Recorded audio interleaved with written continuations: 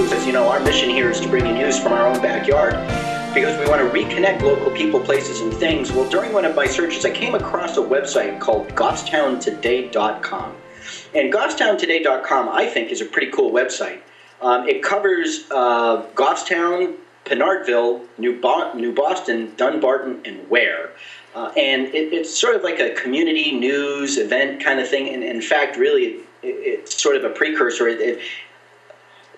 Well, we're with Bill Wynne, the founder of Goffstown Today, and what I'm trying to say is what Bill has started to do with GoffstownToday.com is actually part of our long-range multimodal media approach to connecting local people, places, and things in the greater Manchester area. So we were with the publisher of the site, Mr. Bill Wynne, who's been very helpful to us here at Girard at Large, and we're looking forward to hearing about his efforts to bring Goffstown, Pinardville, New Boston, Dunbarton, and Ware community news, and how we're going to work together to make sure that those, among other areas in our listening area, are getting the news that's right in their own backyard. So, Bill, welcome to Girard at Large.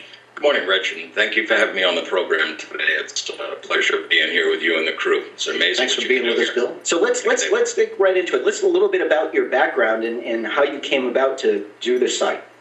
Well, early on, I was coming into retirement, and I was on the Economic Development Council in Goffstown, and I was trying to figure out, well, what can I do here for the community? Am I going to have a lot of time on my hands and things like that? So I decided to start a business directory. And I did that, and I was taking still photos of sports games and things of that nature. A lot of fun, a lot of interaction with the community. And I said, you know what? This can go a lot further, and I can have a lot more fun with it. So it has become all-consuming. It's done nothing but grow and grow and grow. And our main focus at GoffstownToday.com is to cover the towns that you mentioned. But we don't chase fire trucks. We don't chase police cars. What we do is we chase down events.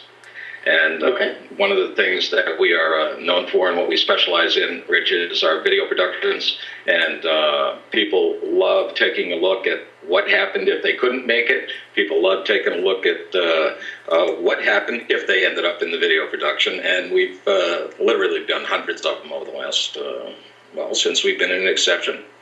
Now, is this just all you, or do you have a system of people like the weather watchers? Do we have the event watchers in these towns feeding you information so that you can get it up on the site, or are you just out there running around like a fool all by yourself? Oh, no, we're very well organized at GoffstownToday.com. It started out as me, myself, and I, but it can't be that anymore because of our growth. I do have interaction with all 4 communities. I subscribe to all the school newsletters, the town newsletters. If there's a newsletter out there, it's coming into our mailbox. And we take what we feel is a worthy event that's coming up. We put it in our calendar, our events and promotion calendar, which is in our nav bar. And if we feel it's worthy for a short story, we will do that. And that's another arena that we are embarking on at this point, using some local people who have media experience to start writing some stories for us. Terrific. Girard at Large time is just about 7:15. We're here with Bill Wynne of GoffstownToday.com. We are with Bill Wynne, publisher of Goffstown Today. And, I made an allusion to your being a troublemaker in the town of Goffstown, which caused you to chuckle. And, I don't mind telling you, I'm sure there are people out there who think I'm off my rocker and controversial and maybe doing things that aren't necessarily accurate, although we are 100% accurate 100% of the time. Just ask me. And when I'm wrong, I'll tell you. But I'd be lying, Bill, if I didn't tell you that I had gotten some feedback from folks, especially in the town of Goffstown, who thought you were a bit of a hatchet man on certain issues or whatnot. And tell me about that. And frankly, I don't necessarily take that as a negative. It caused me maybe to dig a little deeper into your site and do a little more checking into who you were and your background before we sort of associated in this way. But what do you think is out there that has caused some upset to various people in your town? What it boils down to, Rich, is sometimes things become controversial for whatever reason. And I have particularly one selectman who did not like the fact that I published a video of him and has got the word out that he said that I slandered him. Well, all I did was publish what he did in a meeting. I didn't do anything. I just brought out the news. My publication has been very forceful in the political arena. And it's, for instance, I'll take John Burt, who's on later on today in the program, Mark Warden, two freshmen congressional in Concord. Yeah, it's two state reps. So what happened there is they were the only two members running in the last primary election for seats that were brand new. They were the only two ones that advertised on my publication. Those two received the highest number of votes. Gee, I wonder why. You think it's because GoffstownToday.com is known for having a conservative voice and promoting the right side of the agenda? Yes, absolutely. Okay. I never say no to taking anything from either side or independents, but I will promote the heck out of the right side. Okay, so you have an admitted political agenda. Oh, absolutely. All right. You know, it's kind of funny as I've gone about building the show and talking to people on both sides of the aisle, I get a lot of caution. You know, caution. Make sure that you give the other side access and you're not one-sided. So now, Goffstown Today, this is an advertiser-supported site? Yes, it is. And we don't make any money, basically, Rich. But what it boils down to is we have a great sports guy, Steve Pouliot, who does all the NASCAR and the football for us. Tom Zotti, who's going to be doing hockey. We also have some local writers that do the local sports. I have a team that goes out and films what games we can get a hold of. We'll be filming the night game in Goffstown on the field under the lights. I'm happy to say that we've got the athletic director of Goffstown. His name escapes me. Yeah, his name escapes me at the moment. Give me a minute. But he's coming on with us Friday morning to talk about that. Perfect. Steve Fountain. Yeah. Oh, Steve Fountain's coming on. Okay. Steve Fountain's coming. Great. Yeah. That's what we do. You know, we have some great stories, contributing writers, market chat for financial information. I've got Ivan Beliveau, who does his thought on from local all the way through to the world order.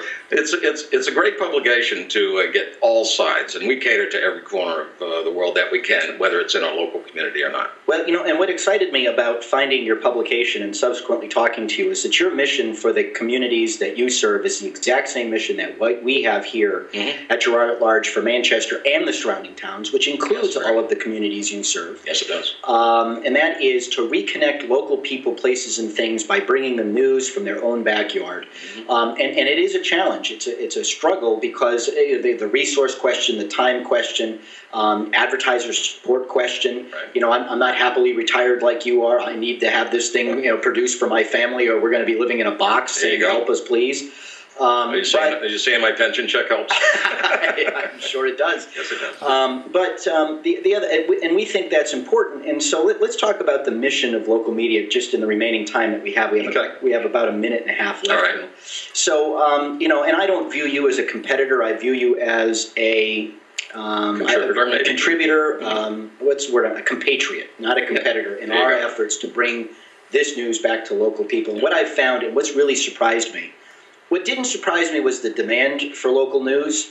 What has surprised me is how badly I underestimated that demand. Almost every guest, by the way, that I have this week. It's incredible, Rich. All but two of the guests that we've had this week were guests that either we were solicited and asked to come on. We're proud to be carrying your and that's huge. Your logo on our publication. We have been promoting your guest and your show as much as we possibly can. I think it's a great opportunity for both of us to move into the arena of local. You want to be there, we want to be there, and we enjoy being here today especially. Well, that's great, and we're looking forward to working with you moving forward. It's good to have a friend in Goffstown.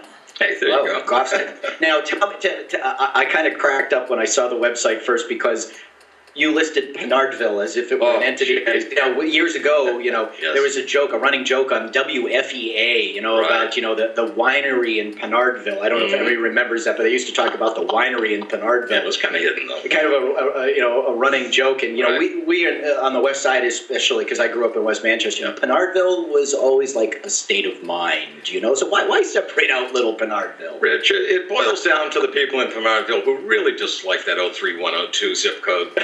They don't want a thing to do with it, to be honest with you. And when you think about it, Goffstown is beautiful in two special ways. It has a business district in Pinardville, and it has a village district in the village. And you know what? They're both two different things They cater to two different arenas in our wonderful community. And I have to tell you, if you need something, you can go to Bernardville. If you need something, you can go to the village. It's your choice. But that 03102 zip code is really costly. Isn't it Bernardville? Well, I've heard a couple. If you're on the other side of the river, it's Bernardville. The other thing that's beautiful are my floors, courtesy of Tim St. Paul and St. Paul Wood Floors. We have to wrap up this segment, Bill. We're coming into the bottom of the hour break. We thank you for joining us here today at Girard at Large, and we'll look forward to having you back.